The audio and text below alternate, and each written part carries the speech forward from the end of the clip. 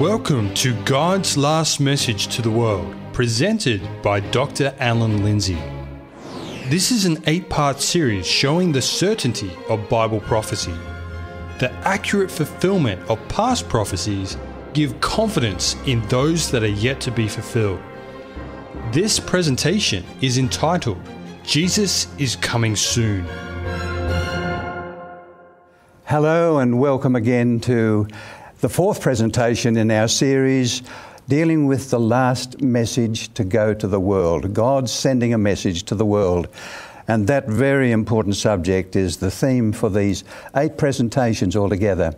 We're so happy to welcome those of you who are in the studio and those who, wherever you live around the world, we are glad that you have tuned in to this presentation today.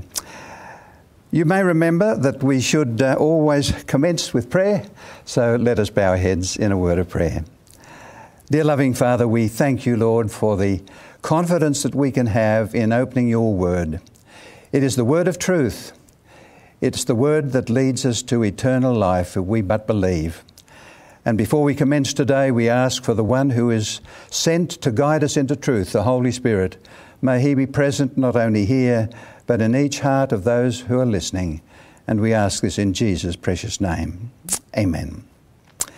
In the first 3 presentations of this series, we set up a chart that describes the events outlined in Bible prophecy of what would happen in the time of the end. Now, that's an unusual expression, but it's found in the Scriptures, and it refers to the period of time from 1798 until the second coming of Jesus. And during that time, the Bible already has predicted, and I want you to notice that word, it's foretold in the future what's going to happen in the world as we lead up to the second coming of Jesus. And these events, as you can see on the screen, first of all, we've dealt with Daniel's book being closed until the time of the end. We found that the time of the end began at the end of that prophetic time period that you see on the screen of 1,260-day years. And when that year came, 1798, that's the beginning of the time of the end. Now, those are all features that the Bible has predicted. Today, we're going to begin to look at how the events that we've seen in that chart during the last 3 presentations are all going to be miraculously and marvelously fulfilled. Because today we're going to go back, and we need to go back to France. It's the 1790s, the time of the Great Deluge or the French Revolution. France was involved in a terrible period of time. The people were rising up against their rulers, with thousands of people executed with the guillotine. The country's rebellion against God actually reached its zenith, its pinnacle in 1793, because in that year they led King Louis XVI to the guillotine himself. And that terrible time not only brought an end to the life of the king, but it brought an end to religion in France. Because in 1793, the National Assembly of France abolished the worship of God, Bibles were burned, and all religion was formally abolished. In their rebellious zeal, the French government was determined also to abolish the power and the authority of the Church of Rome. And as a result, that power had to be brought to judgment in the estimation of the French. So in a very dramatic fulfillment, the 1260 years of supremacy was brought to an end, and at that particular time, some very dramatic events occurred in that year. On February the 10th, 1798, right on time I say again, under orders from the French government, General Berthier entered Rome. And on February the 15th, he came to the Sistine Chapel. And there, on that day, the Pope Pius VI, was receiving congratulations because it happened to be the day when they were celebrating his anniversary as Pope of the Roman Church. Here he was sitting in the Sistine Chapel. You see it there in a yellow circle, very closely connected to St. Peter's Square there on the right-hand side of the picture. But on that particular day, the Pope, as I said, was in the Sistine Chapel. And there's the outside of the building, very impressive. It's been there for a long time, the Sistine Chapel. In fact, it's in that chapel where they elect the new popes. Every time a new pope is elected, they come to the Sistine Chapel, and there they will find it. And inside, it is a beautiful building. Some of you may have stood inside that building. I have, and looked up at its impressive ceiling. Paintings by Michelangelo, the famous painter, portraying various scenes in the Bible. But as I stood there looking up at that ceiling, and there's a picture of some of Michelangelo's beautiful paintings, I was amazed to see that he painted one particular person. Michelangelo painted Daniel on the ceiling of the Sistine Chapel. And when he painted it, he could never have imagined that right underneath that painting in 1798, one of Daniel's most impressive prophecies would be fulfilled. Because there he is, right there, painted with a book in his hand. Daniel is written on the bottom of the painting. Very significant in the light of what happened there at that time. Well, sometime later, I had the opportunity of walking down the Vatican Museum, and I was amazed to find painted above a doorway in the museum a painting commemorating, if that's the right word I should use, the time when General Berthier was capturing the Pope and taking him prisoner. He went across to France, and in 1799 he died. The following year, Pope Pius VI died as a prisoner in France, and Napoleon had said there will be no more popes elected. Well, Napoleon was not a student of Bible prophecy, as we will see. About a century later, Joseph Rickaby, who was a Jesuit priest, observed about the events of 1798. Half of Europe thought that with the Pope, the papacy was dead. The time of the end had begun, 1798. If the book of Daniel was to be opened up in the time of the end, we would expect that after 1798 that there would be a great awakening of interest in the book of Daniel. That was predicted. Today we're looking at the marvellous story of how history has been fulfilled. Because did anything happen after 1798 in their interest in the book of Daniel? True to the prediction, the events that had happened in Rome with the capture of the Pope, and they declared that the papal states were abolished, he lost his authority over the nations of Europe. That was what had happened in 1798. Is there anything to indicate that after that, Bible scholars began to look at the book of Daniel? They saw that Daniel 7, that recorded the 1260 years, had been fulfilled.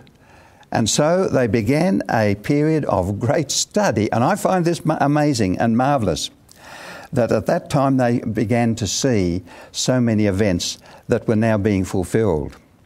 I'm going to put on the screen a chart. Now, you won't be able to see the details of the chart except for something that I want to point out to you. Because this is a chart of the old world interpreters who began to look at the book of Daniel.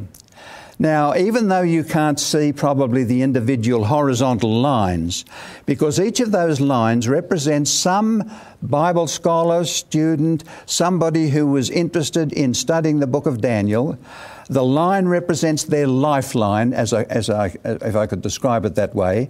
But I want you to notice that there are two heavy vertical lines on that chart. At the top of the vertical line on the left is the year 1798. At the top of the horizontal line on the right is the year 1844. Now, what I find very interesting in looking at this chart is that on those horizontal lines, you'll notice that there are some little black dots. And those little black dots represent a pamphlet or a book or some kind of published material where those authors listed there have written on the book of Daniel. Now, if I was to ask you, could you see any little black dots on the left of 1798? I think if you could see it more clearly, there's just one. But if you could see all the black dots, and you'll notice them as you go toward the bottom of the screen, there are many black dots, all indicating, I say again, something that was published, a pamphlet or a book or something like that, on the book of Daniel. Why do we see so many black dots in the middle? On the left, only about one, and it peters off even after 1844. Dear friends, I believe that as you're looking at that chart, you're looking at a fulfillment of Bible prophecy. Because the book of Daniel was to be opened up. It was to be unsealed after the time of the end. What was their focus after 1798? They began to to be realised that not only was there a time prophecy in Daniel 7, they only had to turn their pages of their Bible over one page, and there is the longest time prophecy in the Bible. And they began to study Daniel 8. What is this longest time prophecy? In Daniel 8 verse 14, we've looked at it in our previous presentations, we see this prophecy, and he said to me, for 2,300 days, then the sanctuary shall be cleansed. In our discussion of this prophecy in our previous presentations, we saw that the highest angel in heaven was sent down to Daniel to explain this very prophecy, the 2,300 days or years. And we read about that in the next verse. Then it happened, when I, Daniel, had seen the vision and was seeking the meaning of the vision, that suddenly there stood before me one having the appearance of a man. And I heard a man's voice between the banks of the Uli, that's a river, who called and said, Gabriel, make this man understand the vision. And now notice what follows. So he came near where I stood, and when he came, I was afraid and fell on my face. But he said to me, understand, Son of Man, that the vision refers to the time of the end.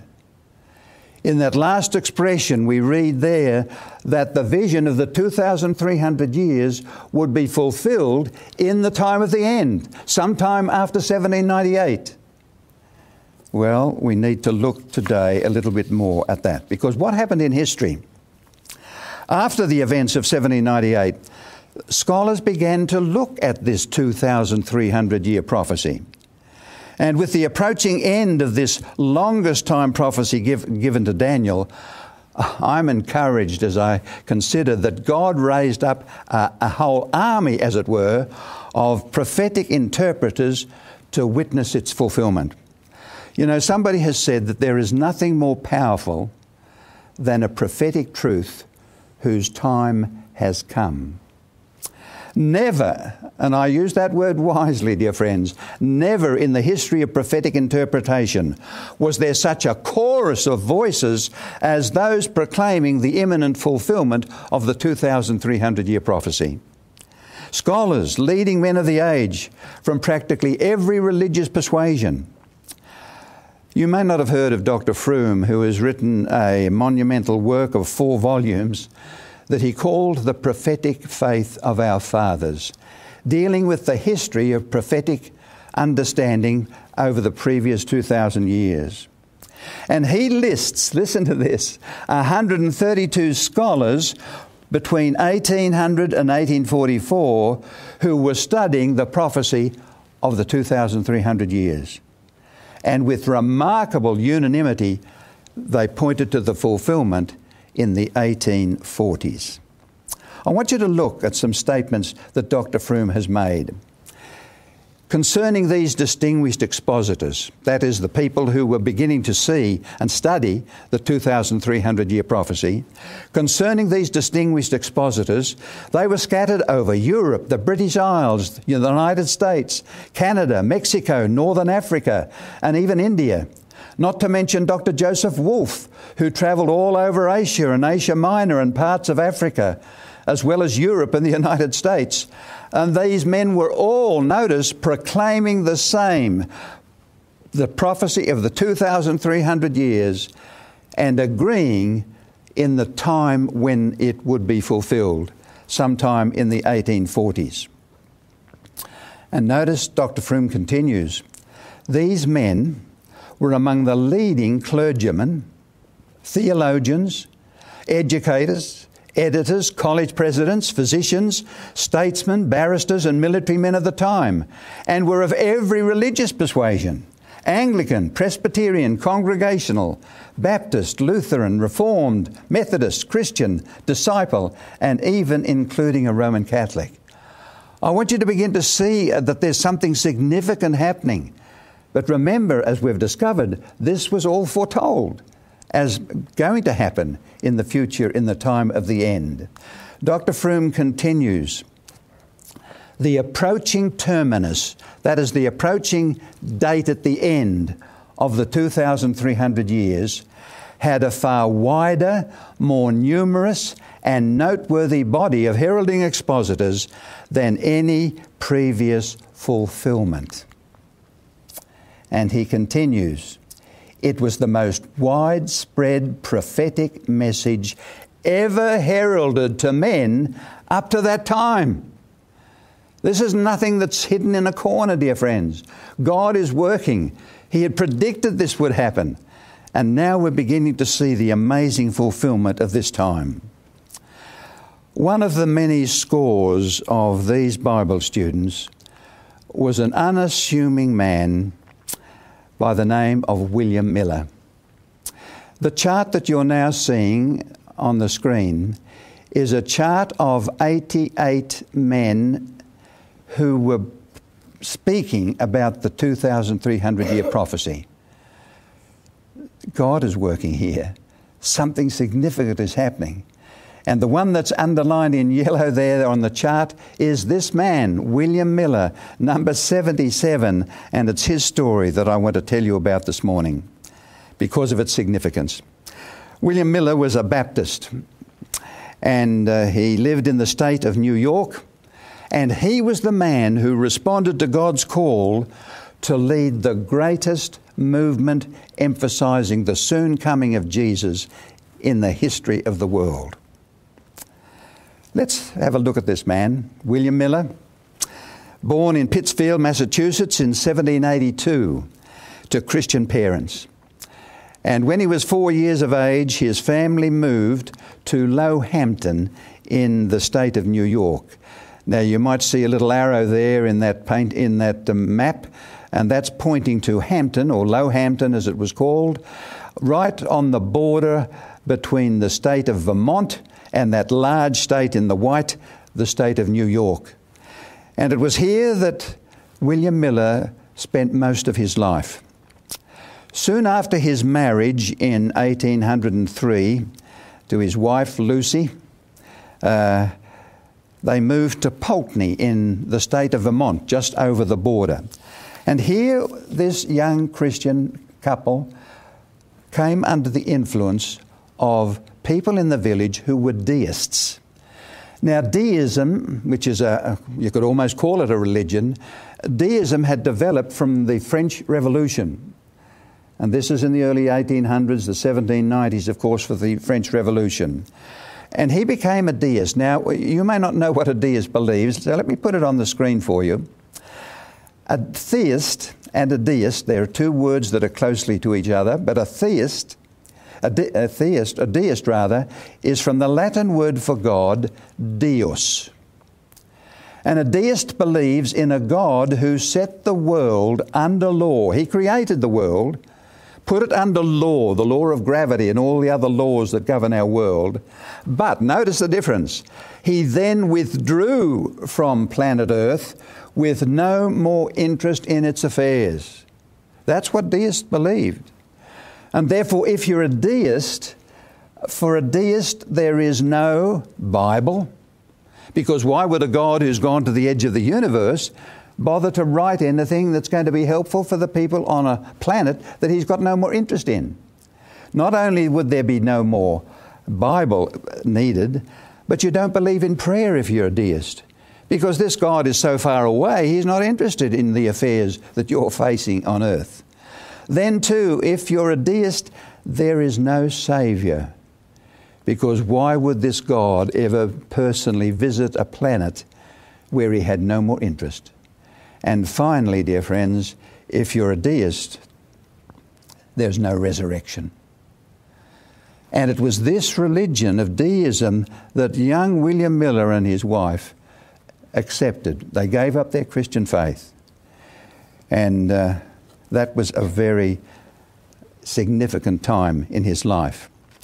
Well, he came to New York State, and here he built this home. It's still standing today, and you can visit it. And I've had the pleasure and the privilege of visiting this home, constructed by this man, William Miller. And that's the back view of his home. But what we need to know about it, because it's good news from now on, in 1816, William Miller, when he was 34 years of age, was reconverted. He came back to realise the great and wonderful truths of salvation. And he writes about it in this way, and I want you to notice what he says. I was constrained to admit, rather reluctantly at the beginning, that the Scriptures must be, now remember what I said about the Bible and when you're a deist? The Scriptures must be a revelation from God. They became my delight, and in Jesus I found a friend. The Scriptures, which before were dark and contradictory, now became the lamp to my feet and a light to my path. The Bible now became my chief study. And I can truly say, and want to keep this in mind with all I'm about to tell you, I searched it with great delight. I found the half was never told me, he says. That was his experience. And here, when I had the privilege of visiting William Miller's study, it was here that he spent, after coming to that conclusion in 1816, the next 2 years, sometimes studying right through the night, taking the Bible that he had now fallen in love with, to search what the Bible really teaches. He went right through the Bible, examining every text, and the only other book he ever used was a concordance to show him other texts in the Bible that mentioned the word that he was now studying in the Scriptures. He was earnestly searching for truth. And as he studied, he came, and I'm going to leave these three with you, three very significant conclusions. What were they? First of all, the post-millennial view. Now that probably needs a little explanation.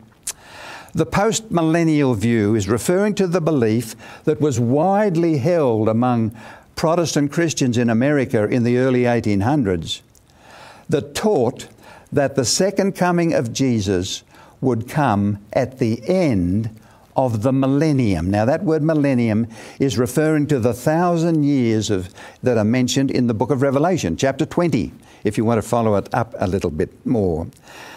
The post-millennial view that Jesus was coming 1,000 years at the end of the millennium, and the gospel was going to be preached during the millennium to the world, and God's kingdom would be established on the earth. Notice the ideas that are part of this post-millennial view. Most Christians believed that at the time, in the early 1800s. And that helps me to understand how startling they found Miller's view, because Miller realised that this post-millennial view was wrong, that the coming of Christ would come before the millennium, not at the end. And so Christians in those days, particularly in America, were saying, well, we're almost living at the beginning of the millennium, but if Jesus is not coming till the end of the millennium, the coming of Jesus is 1,000 years off. But Miller found that that view was wrong, that the millennium that was introduced by the coming of Jesus, that the second coming of Christ would take place at the beginning of the millennium, not at the other end. That was a startling conclusion.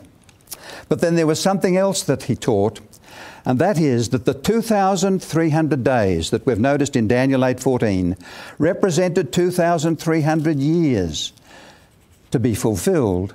Miller worked out about 1843 or 1844.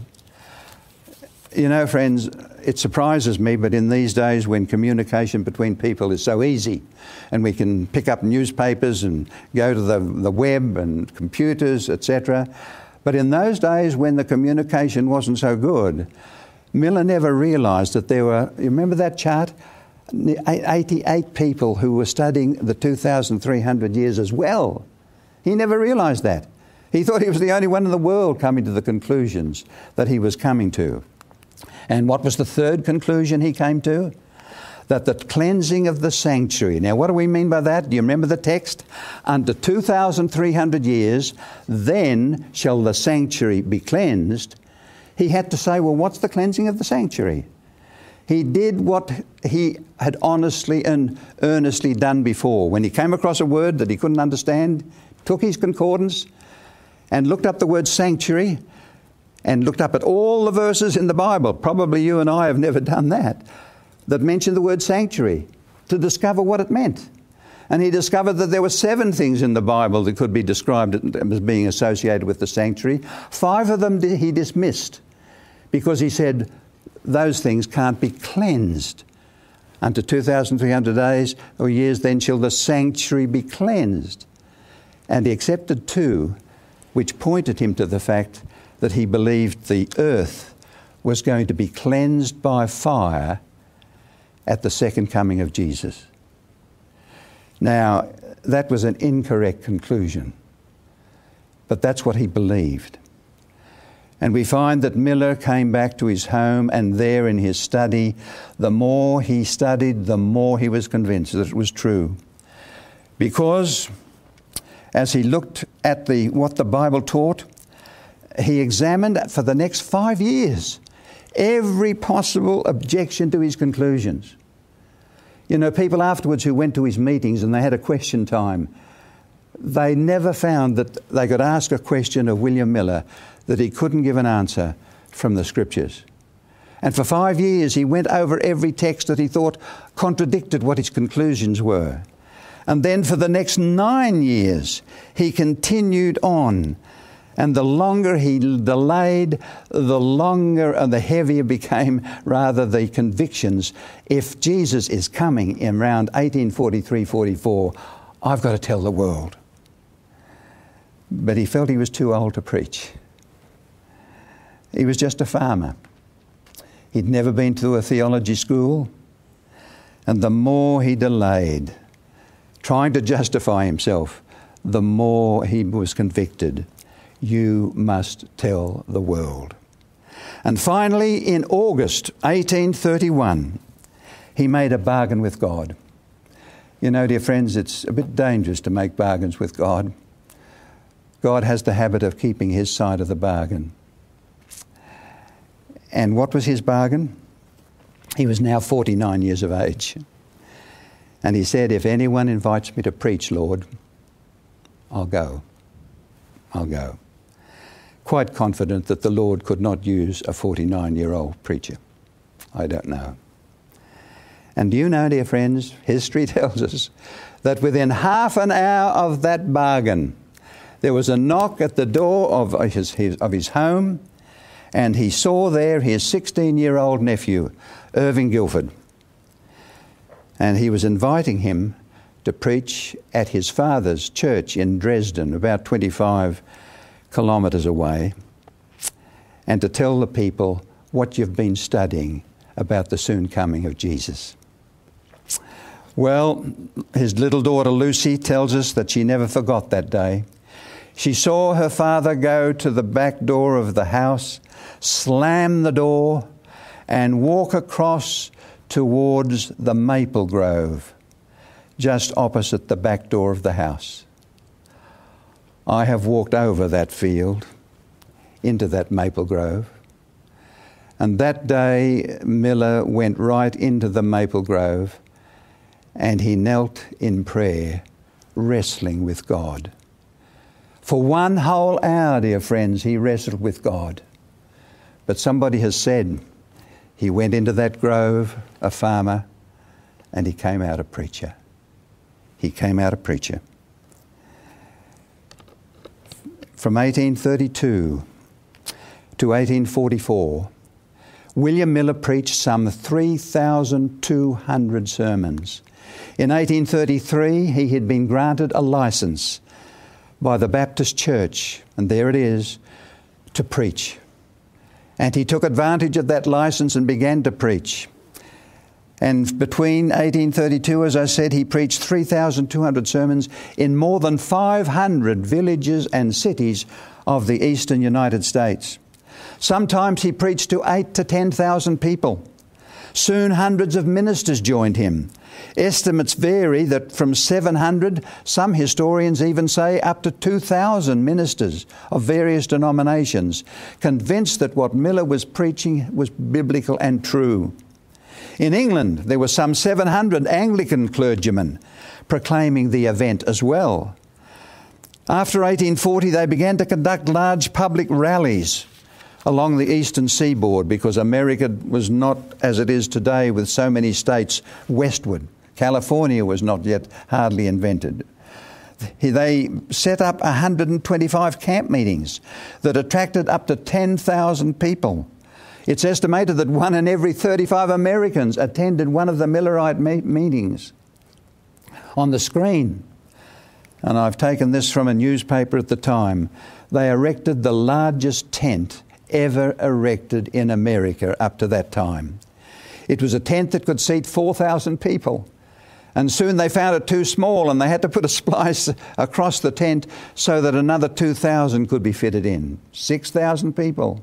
And even that proved too small. They began to publish a series of journals, magazines. Over 30 of these journals were published. And they released what one historian has said was an unprecedented media blitz. The world needed to be warned that Jesus was coming soon. It's estimated that some 5 million pieces of literature were published to tell the world Jesus is coming. And the world had to be warned. Initially, dear friends, Miller set the date as 1843. But he didn't realise that when you cross BC to AD time, there is no year 0. It's BC 3, BC 2, BC 1, 1 AD, 1 2 AD, 3 AD. And that meant when he realised that, he had to adjust it to 1844. And eventually, in August 1844, a date was set in 1844. Based upon what they thought was biblical evidence in the book of Leviticus, chapter 16, a chapter that describes one of the 7 annual Jewish feasts. And many Christians today, and then certainly, believe that these 7 feasts, when you really begin to look at them, they point to significant events in the life and ministry of Jesus. And of all these 7 feasts, the most solemn of them was the Day of Atonement. On that day, the ancient Jewish sanctuary was cleansed, listen to my words, was cleansed of the sins that had been confessed during the previous year. It was held on the 10th day of the 7th Jewish month, which in the year 1844, because they said, well, they went to the leading Jewish scholars of the time and said, when is the 10th day of the 7th Jewish month in 1844? And they received the answer from the Karaite Jews. It's October 22, 1844. It was concluded then that on this day Jesus would complete the cleansing work in heaven and return to the earth on October the 22nd, 1844. The effect of this announcement upon the whole movement was electrifying. I want you to notice a statement by Joshua Himes. This man was the leading, what should I call him, the public relations officer for the Millerite movement, a godly minister. And he wrote this, talking about that seventh month movement, the 10th day of the seventh month, when they realised from Scripture that October 22 was this date. Notice what he says. In the seventh month movement, there seemed to be an irresistible power which prostrated all before it. Its message reached hearts in different and distant places almost simultaneously, and in a manner which can be accounted for only on the supposition that God was in it. It produced everywhere the most deep searching of heart, please notice this, and humiliation of soul before the God of high heaven. We could but exclaim, said Joshua Himes, what were we that we should resist God? What were we that we should resist God? Well, many who participated in that movement later testified that of all the religious movements since the days of the apostles, none have been more free of human perfection and Satan's deceptions than was that of the autumn of 1844, autumn in the Northern Hemisphere. Even many years later, they spoke of their convictions that the movement was blessed by God. As the expected day drew near, dear friends, more than 150,000 waited for Jesus to come.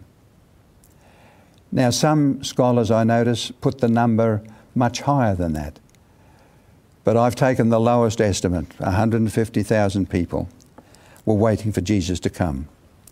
And I was interested to sort of work it out, that when you compare that number to the population at that time, and blow that number up to compare it with the population of America today, it means that there would be 1.5 million people waiting for Jesus to come. It was the greatest second Advent movement since apostolic days. The second coming of Jesus. I don't know whether you've ever tried to imagine what the second coming was like, dear friends, or would be like. When Jesus returns, you know, the Bible tells me that he's coming not just on his own, but he's coming with all the angels in heaven. And the Bible tells me that there are 10,000 times 10,000 angels in heaven, plus many more. That's 100 million. We speak rather glibly about the second coming, but when we think of what it will be like, no wonder they look forward to it. Not only, of course, because of its glory and appearance, but what a sweet, sweet experience it was going to be, where there'd be no more pain, no more sickness, no more of those things of earth that brought us unhappiness and suffering. The meeting with loved ones that had died, they were going to be resurrected when they saw Jesus coming. What a day. But above all else, I guess what meant most to them was that they were going to see Jesus in the clouds. What a time to be alive. And as the day approached, shops were closed. At camp meetings, sins were confessed. Large sums of money were donated so the poor could repay their debts. Their harvests were abandoned. Many were baptized. They wanted to be ready for Jesus to come. Hundreds of thousands of copies of those journals were published in the last 3 weeks, just before that date. On October the 19th, the presses stopped. The speakers all returned to their homes. And I want to ask you a question this morning. That if I could prove to you that Jesus was coming next Tuesday, how would you spend the days between now and next Tuesday? Obviously, you cannot answer me, but I'd like you to think about that question. Because as Tuesday, October the 22nd, 1844 dawned, the scattered believers, those tens of thousands of people who believed that Jesus was coming, they waited in companies, some large companies, some very small. They waited in tabernacles, in churches, in their private homes with friends. And in Lowhampton, William Miller's wife and his 8 children waited in his home. If I could take you to the home today, just a short distance away behind that maple grove where Miller prayed, you remember, is a large outcrop of limestone rock. It's interesting that the American Historical Society has called this rock Ascension Rock, after what it was expected to happen that day, that when Jesus appeared in the clouds, then they would ascend to meet the Lord in the air. And I've often tried to imagine how those people felt during the morning. Maybe he's coming in the afternoon. They went through the afternoon. I'm sure they sang and prayed. And then the evening came. And as the hours went by until the clock tolled 12 at midnight, they still waited. But then, of course, when the clock did toll 12, Jesus had not appeared. And their disappointment, and I know this is an understatement, my friends, but their disappointment must have been intense, bitterly intense. How could they manage to pick up the pieces and still believe in God and in His Word after such a great disappointment? Do you remember our chart? Just as prophecy had predicted, the book of Daniel had been opened in the time of the end. A message unsealing the 2,300-year prophecy had been preached in the time of the end.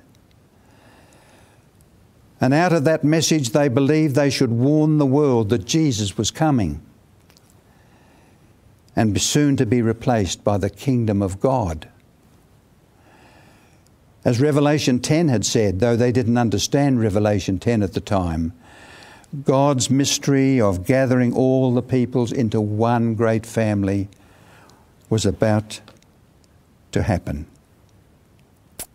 This message had been sweet to hear, dear friends. So very, very sweet. Jesus was coming.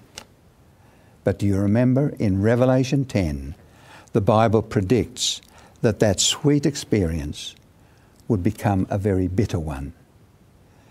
Do you remember how we looked in one of our last presentations, how John, the writer of the book of Revelation, had been told to go and eat the little book of Daniel. And it tells us there in Revelation 10 that when he ate it, it was sweet in his mouth. But when digestion had started and it went into his stomach, it says it was a bitter experience. A bitter experience. Why hadn't Jesus come? Think about it. Today we look back and we see Miller's great mistake. He was wrong, terribly wrong, about the event that would happen at the end of the 2,300 years. But Miller was right in a lot of the things that he said. And I want to put just 3 of them on the screen for you to see. Miller was right, first of all, in preaching the soon coming of Jesus before the millennium. After all, do you know that the second coming of Jesus is mentioned 300 times in the New Testament? It's mentioned there. It's Bible truth. Jesus one day is going to come back to this world. And when you look at the Bible writers, many of them preached about the soon coming of Jesus. So Miller was in good company. But then too, Miller was right in urging people to prepare for Jesus' return. After all, Jesus himself said in Matthew chapter 24, "Be ye also ready, for in such an hour as you think not, the Son of Man is going to come." So Miller was in good company again in preaching the importance of being ready for the coming of Jesus. But then to number 3, he was right in stating that the 2,300 days represented 2,300 years. Many Bible scholars, apart from Miller at the time, agreed in the day for a year principle of interpreting Bible prophecy, and many of them believed that he was right in stating that it reached into the 1840s. Dear friends, as I look back upon those days, Miller never realised that he was a most important link in God's great plan to raise up out of that great disappointment a people who would take to the world God's last message that God is ever going to send to this world, to prepare them, to prepare the world for the coming of Jesus. I've got a map here to show you on the screen. It's a map showing the location of William Miller's home, Ascension Rock that we just looked at, the little chapel that is just in front of Ascension Rock, and not far away, the cemetery where William Miller is buried. When I visited this area, I wanted to go and see the resting place of this great man of God. And certainly there you can see the grave of William Miller. Next to it is Lucy, his wife. And I was interested as I stood there looking at his gravestone that there on the top, as you can see, there seems to be an open Bible. And as I drew near and took the photograph of what was there in that open Bible, I noticed that on the left-hand side, and you could almost predict this, couldn't you, was Daniel 8, verse 14. And he said unto me, unto 2,300 days, then shall the sanctuary be cleansed. Written on his gravestone. Well, today, dear friends, we are more than 175 years removed from the day of that bitter disappointment. But we are that many years closer to the coming of Jesus. And the signs that we are seeing in the world today are shouting to us that his coming is hastening quickly. The return of Jesus is the greatest event that this world will ever see. And I want to remind you this morning, and those of you who are listening, that it will decide the eternal destiny of everyone hearing my voice today. My question I want to leave on your hearts this morning is to each of you, are you ready for Jesus to come? Being ready is not just having our names in the church books. Being ready is not just having a position of responsibility in the church. Being ready is not just being a respected member in our community. Being ready is not just attending church every week. Being ready is not giving money to help the poor and the disadvantaged. What does being ready, as Jesus said, you remember, be ye also ready. For an hour that you don't expect, Jesus is going to come. It means, dear friends, recognizing that all of us listening to my voice, all of us here today, are sinners. It means recognizing that you have sinned and that you believe that Jesus died on a cross to pay the penalty for your sins.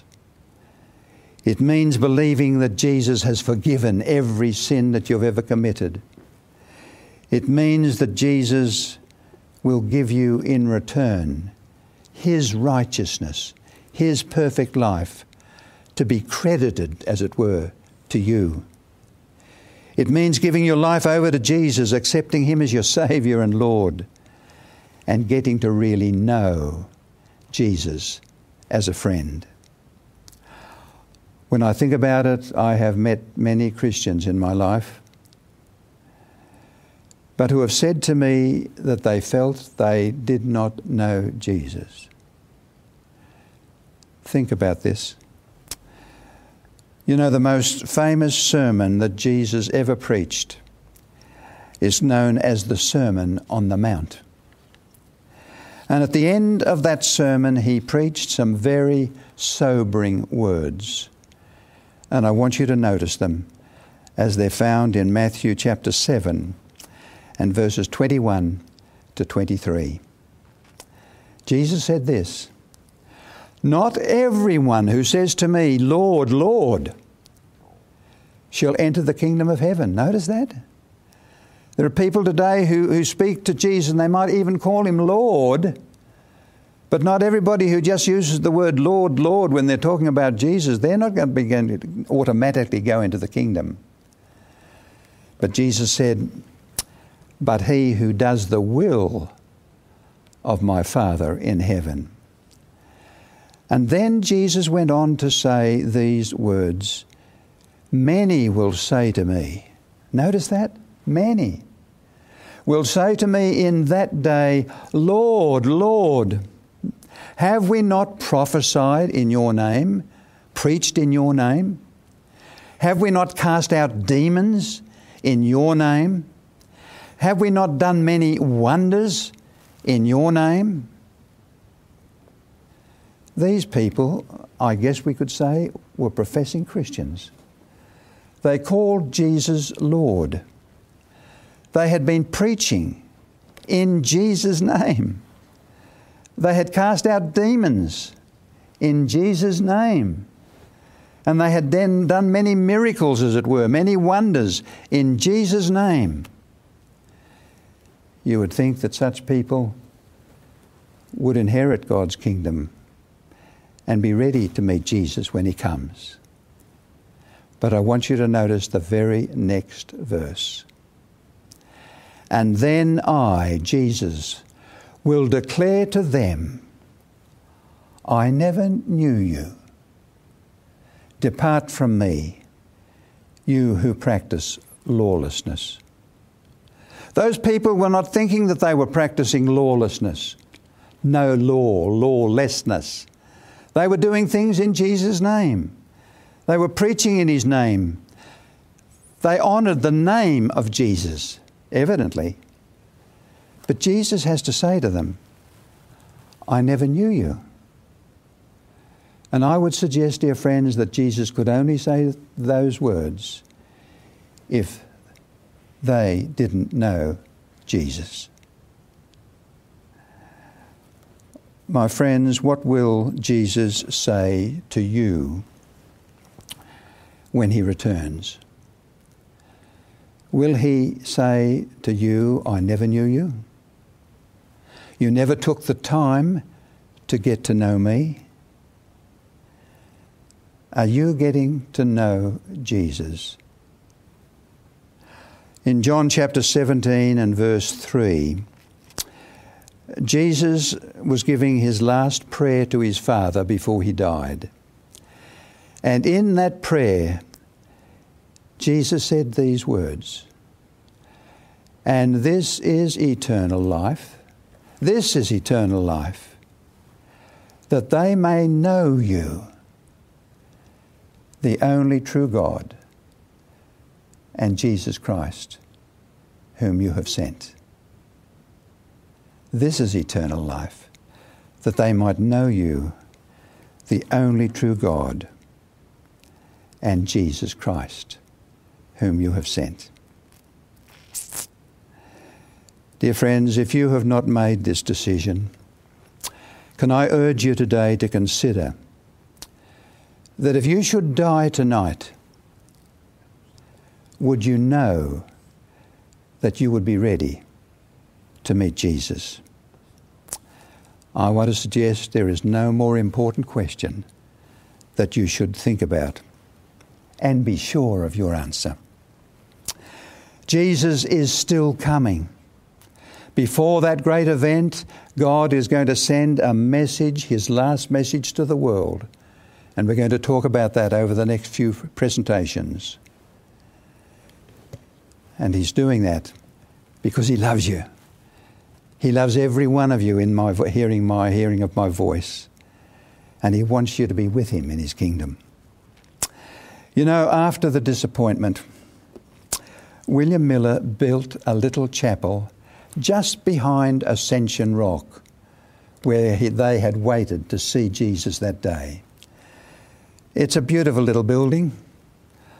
I've gone into that building and thought so much of William Miller being at that pulpit and preaching to the small group of people who were still holding on, as he was, to the fact that Jesus was coming soon.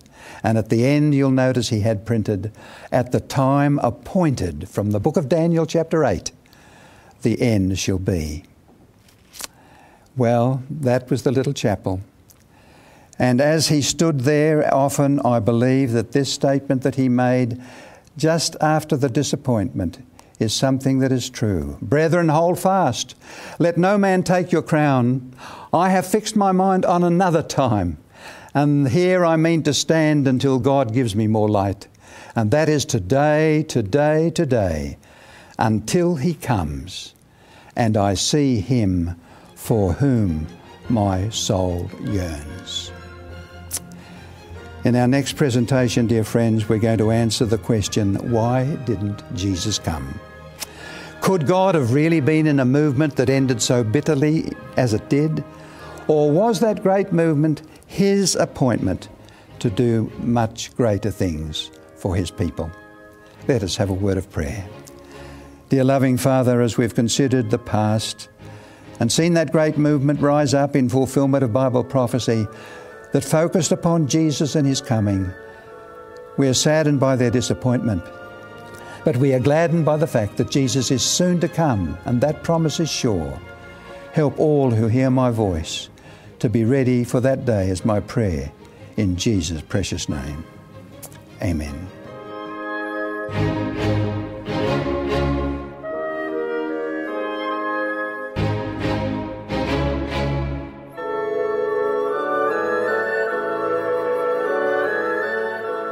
You've been listening to God's Last Message to the World, a production of 3ABN Australia Television, presented by Dr. Alan Lindsay.